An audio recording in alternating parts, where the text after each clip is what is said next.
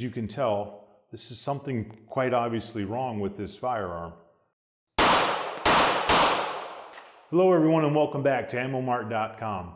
As some of you may know, we are already involved in a business with our AmmoMart company, and we sell a ton of ammunition nationwide of various calibers. Through those associations, I am generally in contact with people that kind of send me along some interesting stories.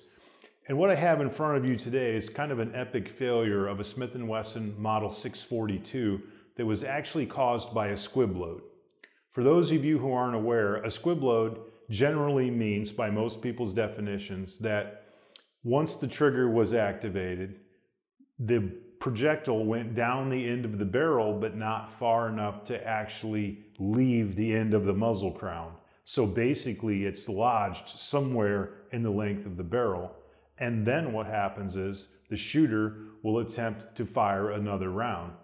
All firearms are subject to squib loads up to and including artillery pieces. And for you guys that are interested in Googling it on the internet, you can really find some dramatic pictures of firearm failures due to squib loads. But what I'd like to do today is actually show you one that I have come in custody of.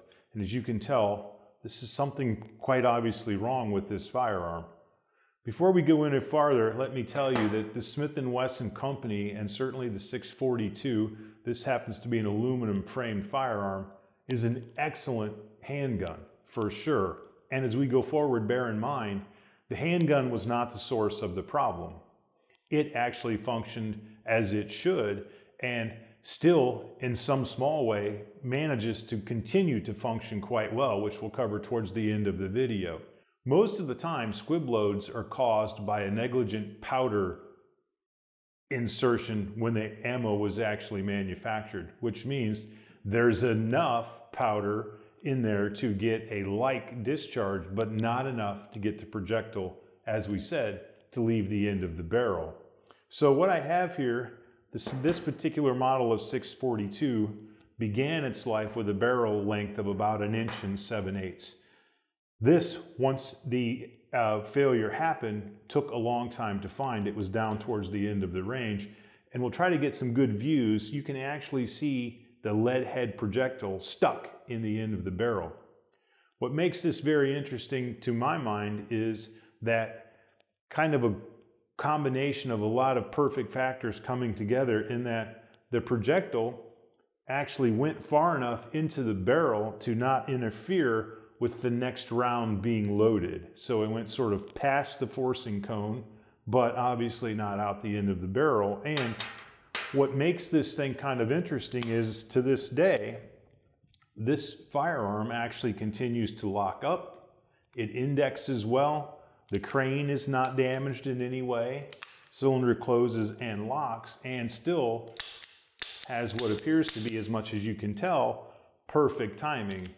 In my mind, a very well-made firearm, but catastrophic failure with the squib load.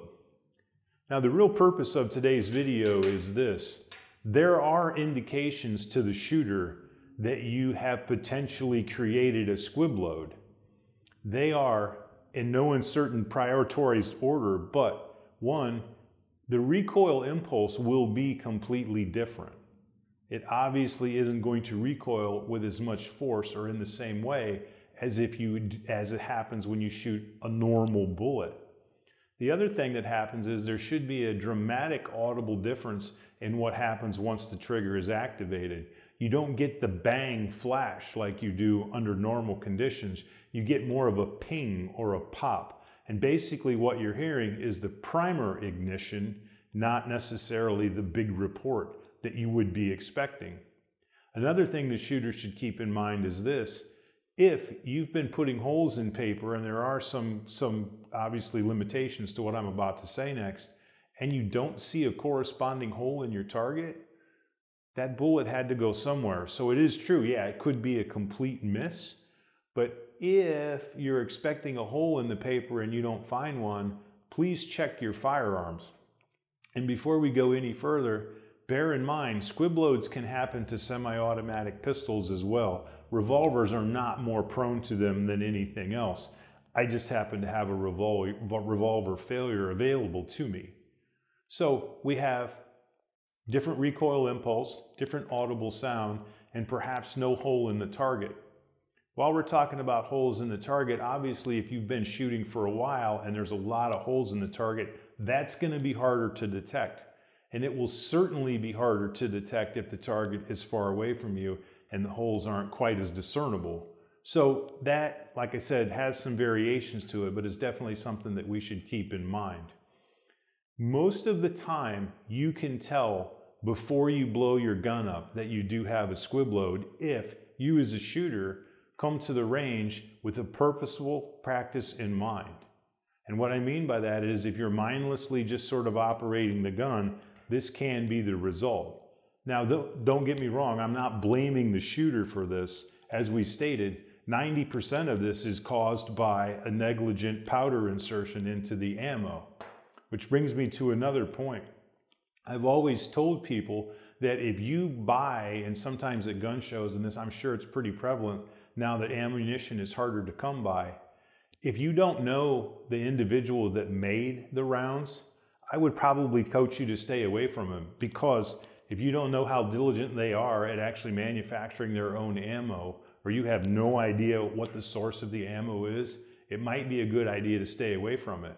Or be more and more diligent while you're on the range about the potential of having a squib load, because as you can tell, the results are a catastrophic failure. So let's talk about remanufactured ammunition if we could for a second. When I meant that you have to be careful about buying reloads that you don't know the source of, I really wasn't referring to factory remanufactured ammunition. That is always subjected to very, very high standard quality control. The bullets are weighed, they're randomly sampled. I was more referring to some ammo that you might potentially purchase off of your buddy who's for the first time got his reloading press and wants to take his hand at making some ammunition. Now, there are some people for sure that make extremely good quality, consistent, and very safe ammo.